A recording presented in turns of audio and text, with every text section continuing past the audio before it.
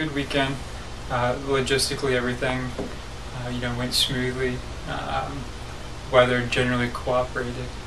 Could have been a little cooler out there, a little less humid, but both Friday and Saturday went very well with the collegiate and in the high school.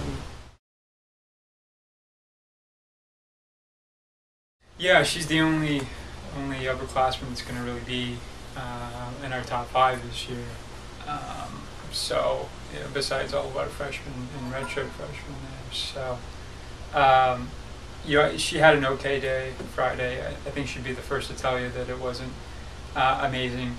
I've already said that she's been a little sick, a little under the weather, and she was kind of bouncing back at that point. So she didn't run a very aggressive race early. She kind of missed the boat on the front pack and was just kind of playing catch up the rest of the day. So solid opener, it was fine. She's got a ton more there, and as we build through the rest of the season, I think we'll see that, particularly as we get to October and November. Yeah, it gave us a bit of confidence, which was nice. You kind of look individually at who did what, and team-wise, again, we were happy with the performance, but individually you walk away and go, well, geez, this person could have done this person could have done this. You just kind of go down the line. But it's the first meet of the season at the same time, so of course that happens a lot.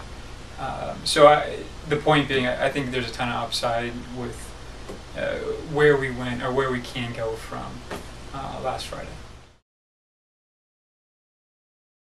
Having a program like that in our conference gives us something to shoot for and something to grow towards over the long term. We're not going to get there this year.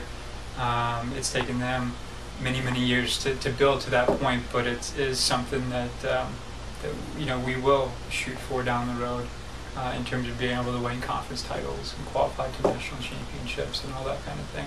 But in the short term on Friday, yeah, those girls were out there. That wasn't their number 1, number 2 girl out there, but they had a lot of their top girls in that race, and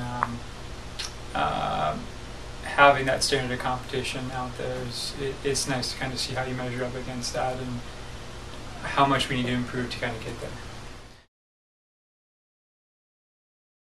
Beforehand, before the meet, we talked about who was going to step up, and we got a little bit of an answer there with Tim doing that. So it was nice to see that, and again, kind of going down the road here, as we go to Buffalo and all Ohio and Bradley, we'll see kind of consistently if he does that or somebody else steps up. We'll have a few more people in uniform in 2 weeks at Buffalo. So it should be really interesting to see who takes over that role. Yeah, it was a new meet, something that hadn't been hosted here in a number of years, so we're kind of reviving it, bringing it back. We had some nice fields out there, good high school competition, put on a really professional meet that I think the feedback was extremely positive on.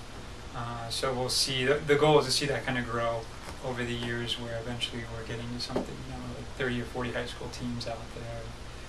But for our first year, it was a good event. Well run, and I think we were pretty happy with it on the back end.